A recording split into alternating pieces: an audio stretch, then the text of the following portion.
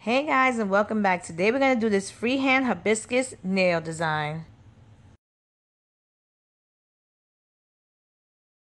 Now, sheer pink polish, I'm going to add green. This is going to be the background, the leaves of the hibiscus flowers. All of the colors I'm using are going to be acrylics, except for two.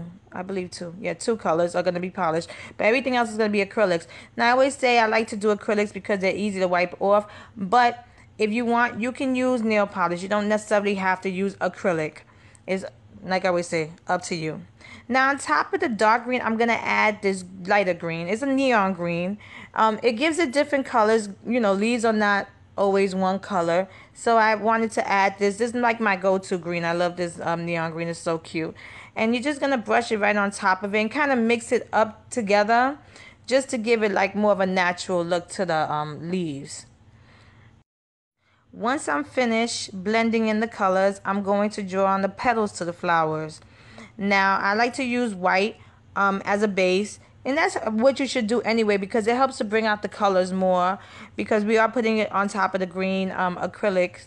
And you want to be able to see the flower because that's the main reason for the design. Now, flowers are not perfect, so I'm just going to pull out my brush. Just drawing just random little strokes on it, and that should be how the design should look. Now, this isn't a typical hibiscus flower. You know, they're typically yellow and orange, but I like to add blue and pink. You know, I love pink. That's my favorite color if you didn't know already. And I'm going to blend these colors together so that we can make purple. Not all flowers are one-dimensional colors, so I wanted to add different colors to the acrylic, you know, or to the flower just to make it more believable. Now in the middle, I'm just going to add blue just to bring in the blue because the blue kind of got away from, you know, once I mixed it all together.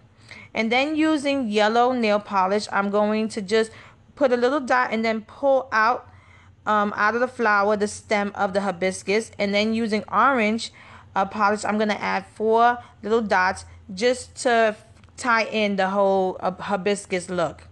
Now, the design looked fine the way it was, but I'm extra and I love adding dots, and I thought it looked so cute and girly, so I added some pink dots, but you don't necessarily have to add the dots.